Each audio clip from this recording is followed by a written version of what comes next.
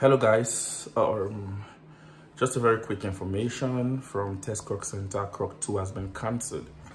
Yes, so maybe that's a brief relief for the final year students. Means congratulations, you are almost doctors without writing any exams.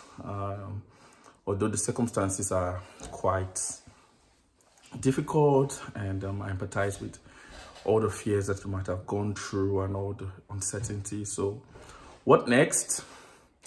Gives you a little time to relax, to rest, to chill. The world is still ahead of you to make career choices. Like I always said from the beginning, what was the initial plan? So it's time to go back to the drawing board and see maybe what opportunities are available for you. If you're going back home to take the MDCN exams, and as well, if you're going to write other board exams. So it's all depending on you right now. Right here on this channel, we have videos that can help you make that decision. If you want to go to the US, you want to go to the UK, and other countries as well. I'll try to leave videos in the pinned comments, in the description box, and also in the cards as well.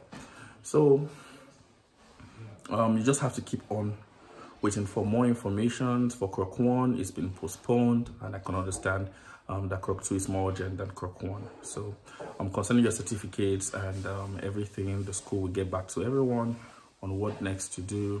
And also for everyone else, just sign that your schools are thinking. Some are getting back online. Just go according to how everything unfolds every day.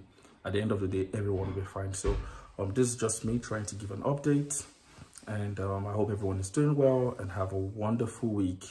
And final year students, at least you can relax. The ball started rolling in nice for you guys, and I wish everyone the very best. God bless you. Bye.